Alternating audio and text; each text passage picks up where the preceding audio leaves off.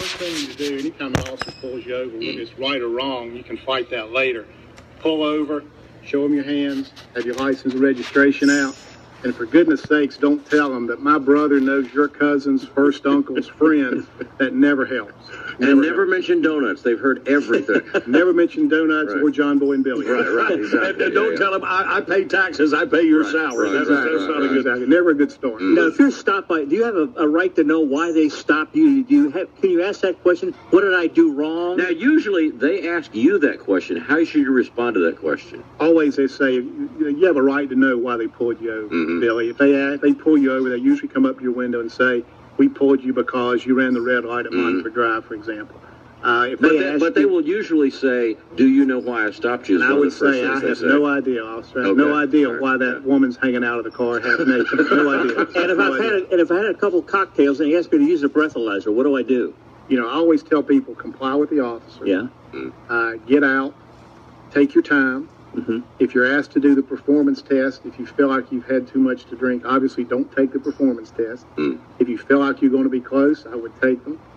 If they ask you to blow the breath test for a first offense, I would say absolutely, officer. And then as soon as you get out of jail, go to the hospital and get your own independent blood test. Wow.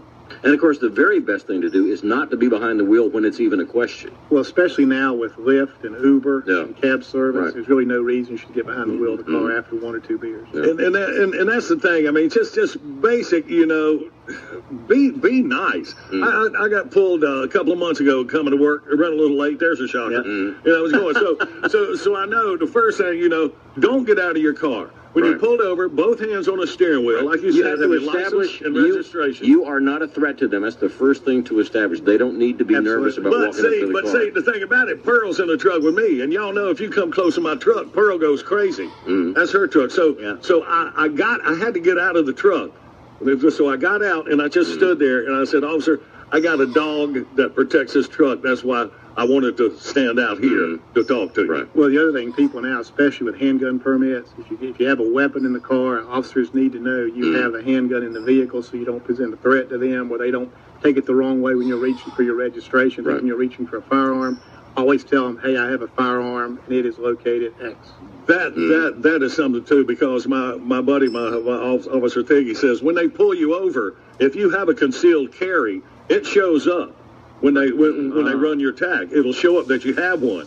And he says, you know, and some cops, and he trains them, he says, y'all, you don't have to be worried about this, you know, because a lot, maybe the new officers, some say, he's got a gun. So, look, he has a permit, all right? He's been through classes. He knows what to do. It's not like a criminal hiding a gun in the car. Well, one thing, the requirements to have the permit are that if you get stopped, you're supposed to tell the officer, hey, I have a carry permit and the gun is here, even though you may already know that. You're absolutely right. So you tell them anyway. No matter what.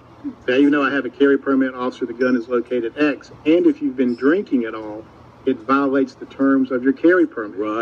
So if you've had any alcohol at all, even one beer, one glass of wine, whatever, it violates your carry permit, which means even if you don't not get a DWI, you may be arrested for carrying a concealed weapon, even though you may have a concealed carry permit. And wait until they ask you to see your driver's license. You don't want to have your hands moving in the car as they're walking up to it, right? Absolutely, absolutely. Because the minute they make, as a driver, you make some action, then they're going to react to that because they don't know what they're doing when they approach the vehicle. So, and like I said, just to reiterate one more time, a lot of people, you know, they say, if you've been drinking, drive, just refuse the test. Do not do the test at all.